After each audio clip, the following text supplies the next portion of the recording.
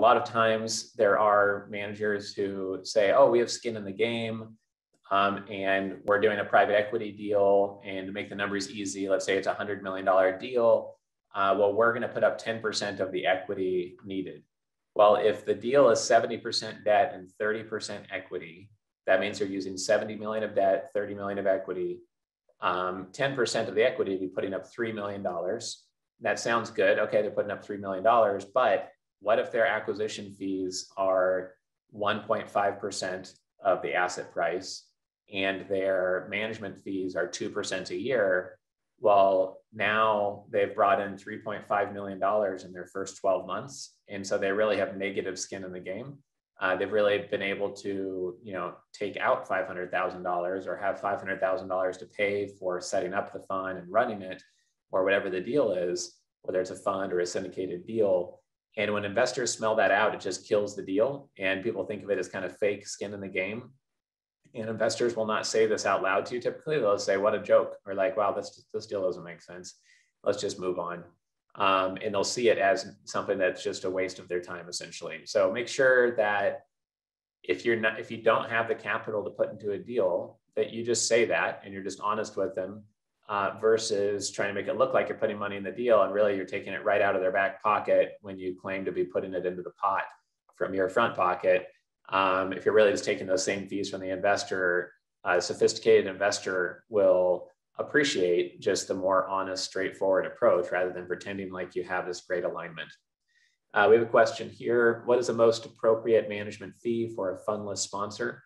That depends on what you're trying to do and what you need. So it expresses confidence to an investor if you are well capitalized enough because of previous deals you've done, or because of your capitalization individually and your personal balance sheet. If you can say, we don't want to charge any management fee, we're only going to charge a profit share, but because of that, we're going to charge a larger profit share. That's aligning you more long-term.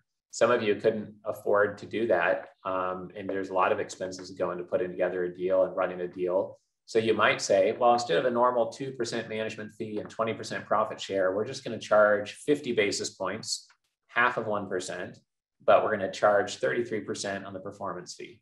Or we're not going to charge any management fee or any acquisition fee, but we are going to track in the data room in Excel every line item of cost and charge the investors only to the penny the exact costs of putting together this deal. And we think it's going to be between 15 basis points and 22 basis points. And the highest it can possibly go is 32 basis points. Otherwise, we eat those extra costs. And that way we are hyper aligned, and that literally only the deal specific costs are being charged back to the investor. And because of that, we have a higher profit share on the back end. That way you're super transparent and very aligned. So I hope that's helpful, but the reality of your business and your situation, how well capitalized you are, et cetera, is going to determine that. Also, I guess this is about being as effective as possible and having more people want to meet with you, more deals getting closed as an investor, wasting less time with deals that are not well structured. But, from a business standpoint, I guess more power to you if you can raise hundreds of millions of dollars, charge high management fees, acquisition fees, a high profit share, a low hurdle or no hurdle, and still make money for your investors and have them leave with a smile on your face, then you're going to retire a decade earlier than if you do a route that is super lean. But the point here is to try to, if you've read Ray Dalio's book, Principles, he talks about how when you're faced with two decisions that seem to be at odds, to slow down and figure out how you can capture as much of the benefits and manage and mitigate the downside as much as possible within one smart strategy or structure. And that's exactly what I'm referring to here, is that you could still make it so you earn a handsome reward for doing well for your investors, but at the same time, make it so investors come in faster, and even sophisticated investors come in quickly because they see how well it's structured and they see the alignment compared to other deals they've shown. So I hope that is helpful in answering the question. I think we might have another question here. What's the normal percentage in gross royalties in a royalty deal?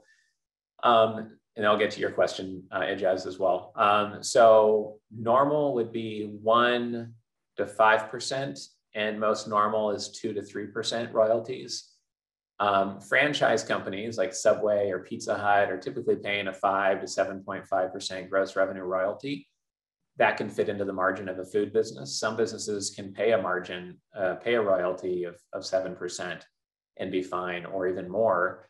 Some cannot, and it has to be more lean. So this is an equation of how fast does the investor want to get their money back? How and what is the reward for the company in doing that? So in other words, if the investor says, what's most important to me is I get all my cash off the table as quick as possible, that's more important than a big financial ROI. You could say, okay, we'll do a high royalty and we'll get you all your money back off the table within 2 years. You'll have all the money back in your pocket. But as a result, we're going to lower your equity warrant or equity down once all that money is back in your pocket, because now you've de-risked and you've gotten that off the table. So there's a give and take to all of this. If the investor's okay getting paid back slower, they might get a healthier return for that. Some deals we've done give the investor a 1.5 times or 2 times return on their money.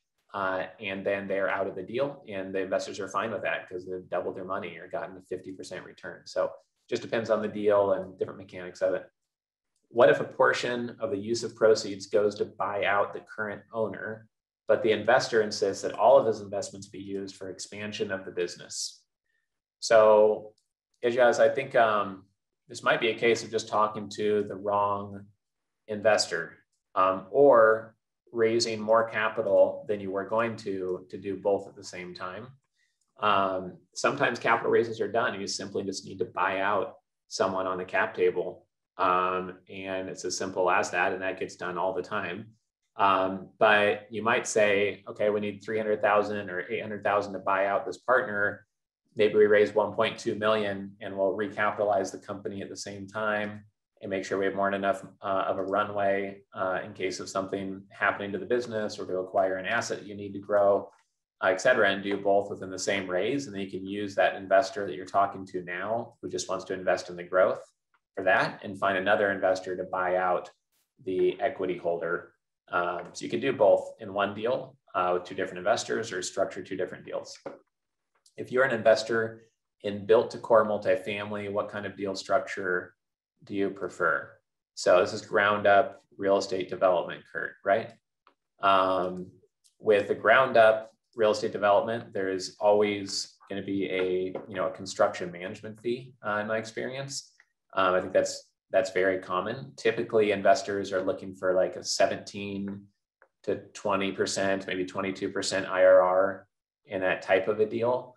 And I think investors will, in this type of an environment, want to make sure that your bank financing and construction financing is solid, and that you're well capitalized enough that you're not going to get halfway through the project and then have the financing be pulled. So I think having a relatively conservative structure that's not super high leverage and high debt is something that would make investors feel more comfortable. And right now, with a lot of investors I talk to, development is interesting because a lot of returns have been compressed otherwise. But a lot of investors are happy with that 15 to 17% return, even if that means you gave up 3 to 4% IRR per year by having to be a little bit less leverage. So I think that would be a couple of important components to it. And then the more that it's based on, here's the actual cost, but we're making all of our money on the back end, the better. So you would know that better than me in terms of that construction fee up front, how much of that is needed, and whether it can be documented directly and charged back to the investor exactly what the costs are, and you give them a bandwidth of what those costs may be. Or if you've done 19 of these projects, you might know exactly where that's going to come in. But the more alignment, the better. And the more that you get paid handsomely when the investor does very well, the better, essentially. So I hope that helps a little bit. But if you have a more specific question on that, let me know. But I mean, the other way to read into what I said, I guess, is that if investors are expecting that higher return, instead of an 8% preferred return or 7% preferred, and then a 25% profit share, you could say, well, we'll give you a 10% preferred or 12% preferred, but then we're going to take 50% of the profits because that preferred return is so high. And the other thing for investors to watch out for that are sometimes used is a catch-up. So if you say the investor is getting a 7% preferred return, that might be paid to the investor first, but then if the developer or the GP of the private equity group is getting a catch-up fee, that means all those returns the investor got, now the GP is getting, they're now at 50-50 in terms of fees taken off the table or like money taken off the table. And now the fees after that might be 50% profit share or 33%, 66%, et cetera. But just know that sometimes that there is a catch-up or a fee catch-up in there drastically changes the fee experience to the investor. And sometimes it's completely missed by the investor and they don't really understand how the waterfall works.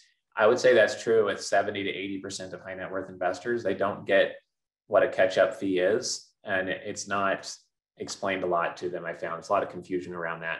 They could massively change what your returns are. And if even after explaining it, you think that that's the way to go for you, it could allow you to say, we give a 10% preferred return, and then we get our catch-up fee on that. And then after that, we have a X% profit share. I'll just watch out for making sure it's clear what's going on, so you aren't using a structure that's like tricking investors on purpose, because that just makes people upset or turns off sophisticated investors. So either way, not a good thing.